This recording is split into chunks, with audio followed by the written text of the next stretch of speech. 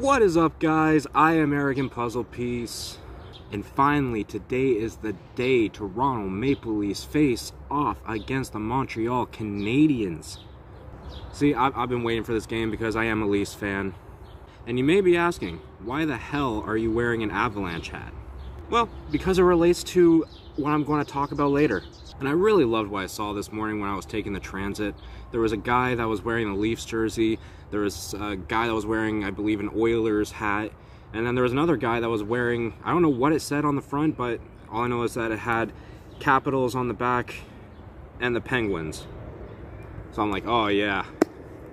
Oh yeah. Hockey fans are here. Anyways, before I get started, I still have this challenge up and running from my last couple of videos where you guys must guess the hat. First to guess, and you guys only get one guess, and guess what? Get your one guess here in this video. And I do highly suggest go back to the last video and get everybody else's answers and try to cross off all the wrong ones. Like, again, there were some very good guesses. A couple of those guesses, I would definitely get hats from those teams. But, sorry guys, so far, all incorrect.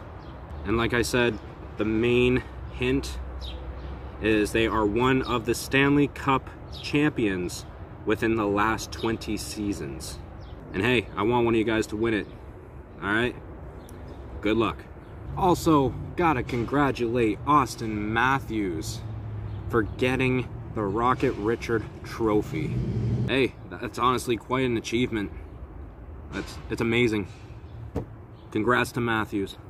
Oh, and also, funny thing, apparently the mayors of Toronto and Montreal have a little for fun bet.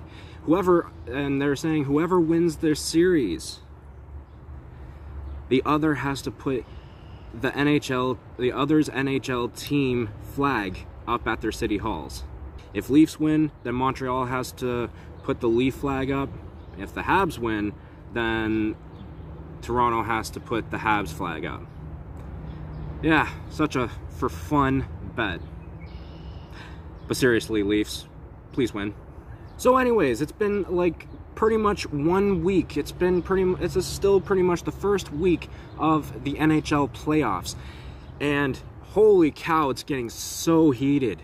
Yeah, the Battle of Florida is getting pretty heated, but there's actually two series that I find are the most heated at this moment. Bruins and the Capitals. They're just going at each other, I swear. Like, the Capitals are checking the Bruins over boards twice that I've seen. Tuukka Rask is punching the crap out of a Capitals player. Love it. But also, it seems like the Capitals are kind of fighting themselves after last night's overtime loss. Ovechkin is screaming, he's yelling at his teammate because of a sloppy play. And I'm kind of curious, who the heck is Ovi yelling at?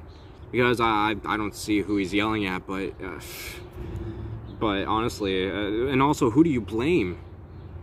The goalie dropped the puck and left it there? While I believe it's Schultz didn't go after the puck, even though I think he was the one that was ahead of Smith. So it's like, really, who do you blame on that? Comment down below who you blame. And the second series that I find is the most heated, and I didn't think this one was going to get too heated. So this one actually came as a little bit of a shocker to me. Avalanche versus the St. Louis Blues. It pretty much started off with a fight between Landeskog and Schenn. And then there was a fight at the end of, I believe, that same game, where Graves and Bertuzzo both had the looks on their faces where it's like, oh, did we start the fight? Did it work? Oh, and then you have Bellemare slipping in funny fashion. But another thing that has fueled this fire, which is also my hockey piece for the day, is Kadri doing a headshot. Okay, so the Avalanche, they were up, I believe, 2-0 at this time. And Kadri just comes out of nowhere and knocks Justin Faulk out. Like, what the Faulk, man? Like, don't get me wrong, I love Kadri. He was on the Leafs. I loved him back then. But there was practically no reason for him to do this at all. So he hits Justin in the head, knocks him out cold, and then he's kicked out of the game. But now the question is, how long is he going to be suspended for? Because this definitely was a headshot. Everyone knows this is going to definitely be a suspension and possibly a fine. But the question is how long? And considering this isn't his first offense, as I recall, I believe it was back in 2019, he did a cross-check to DeBrusque. Brutal cross-check, but back then he was just trying to defend Patrick Marleau. This time, there was like basically no damn reason for him to even do this kind of a headshot. Especially because he already has a history of suspensions. Why the heck did he risk this? Don't get me wrong, Avalanche, I think they got it covered without him. But if Kadri really wanted to play, why'd he do it? All I know is that I feel like Kadri, he gets really overheated during the playoffs, and it becomes way too much. So apparently Kadri is going to be having an in-person Zoom hearing to see how long he's going to be suspended for. I definitely say he's probably going to be suspended for the rest of the series, but who knows? Could be more. Anyways, puzzle pieces. Again, that challenge, that game of mine is still up for grabs. I want one of you to win, so please take a wild guess, and hopefully you're the winner. So, puzzle pieces, if you like this video, please like and subscribe, and I will see you guys in the next video. Thank you guys for watching, and stay connected, puzzle pieces. Have yourselves a good one.